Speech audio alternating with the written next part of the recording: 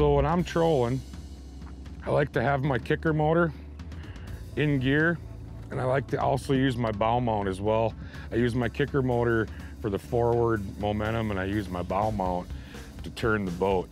In my experience, by using the kicker motor for momentum and the bow mount to steer, you have way better control over your boat, even if it's calm or if it's windy. I'm Scott Zupfer, and that's your Midwest Outdoors tip. If you guys want to try new techniques, if you want to beat, going to the store, buying hooks and sinkers and all the components, you could pick up one of the Eagle Claw's new Finesse Pro series. They have all the parts and components in here. This is the drop shot. They have a Finesse and Wacky, and my personal favorite, the Ned Rig.